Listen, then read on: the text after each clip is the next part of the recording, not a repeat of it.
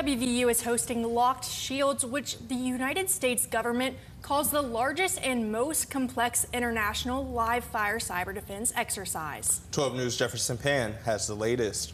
The Joint Force Headquarters Department of Defense Information Network, or DoD, is in charge of operating and securing the Department of Defense's cyberspace. They say they are in charge of controlling the third largest network on the planet. In the third and fourth week of April, they'll be staging Exercise Locked Shields. Locked Shields has been run by NATO since 2010. It's meant to simulate a large-scale cyber incident with a red team putting on an assault and a blue team defending. This year, the exercise involves 40 nations and 3,000 people from throughout the world, and it's being hosted at WVU's Coliseum. DoD has partnered with Marshall and WVU due to the school's relative closeness to their offices in Fort Meade, Maryland. Later this year, the schools in DoD will be opening the National Center of Excellence for Cybersecurity and Critical Infrastructure in the Mountain State.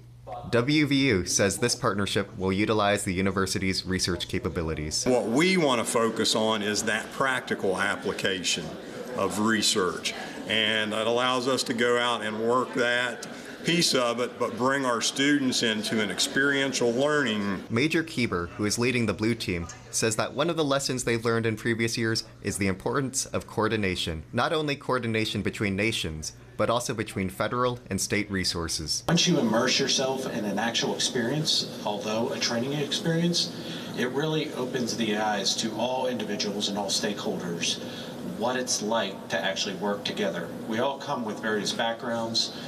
Each of our nations have different laws, customs, policies, procedures from the organizations.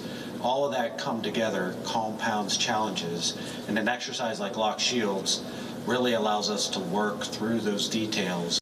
Reporting for 12 News, I'm Jefferson Pan.